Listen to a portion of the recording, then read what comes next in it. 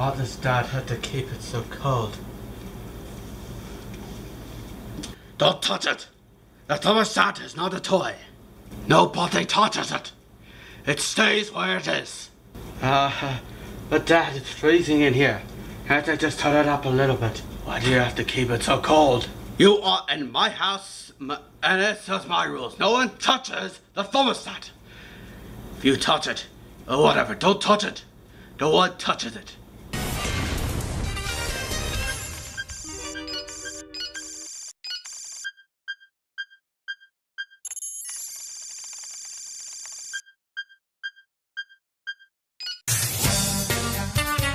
Alright, if we see anyone eating cauliflower, we should, any reason Mr. Sandman is in our house?